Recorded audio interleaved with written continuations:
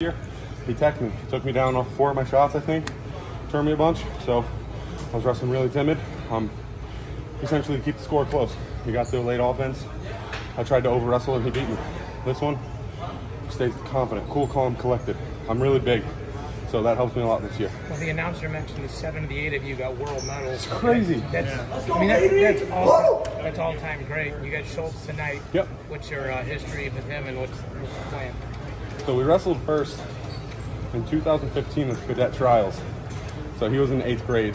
That's the first time Gable made a world team, beat me in the semis. But I wrestled Colton right before him. So since then, we didn't wrestle until this past dual meet.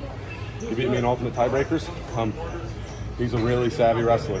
He's going to stay patient. If I force something on him, I will lose. So it's going to be a chess match. But if my opening's there, I'm going to do what I did this past match. I'm going to go take it. I love listening to guys as smart as you. Good luck. Thank you. People kind of overlook you, I feel like. Do you like that? Do you like that a little bit? My supporters are the only ones that really matter to me.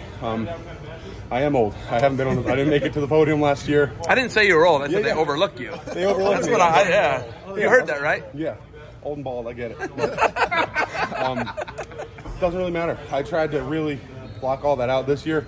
I listened to my coaches, my family.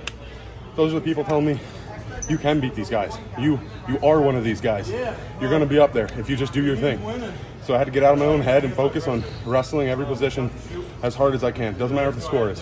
When I do that, I win. We talked yesterday. You were kind of talking about your lack of offense, not scoring takedowns to win, but finding ways to win. Finding ways to win. Ironic here, you win with a takedown. Yeah. You know, so like you said, going back to your repertoire, you know, what's going through your mind when you get that takedown? I just got into a wrestling position. I blocked off, sprawled. He came up to a hook, and I felt it. I'm really good at that swim high crotch, get my hips underneath, and this time I didn't hesitate. My goal was going to this match, when I feel the position, go attack it. It's got to be muscle memory, and that's what it was. He came up to that hook a second time.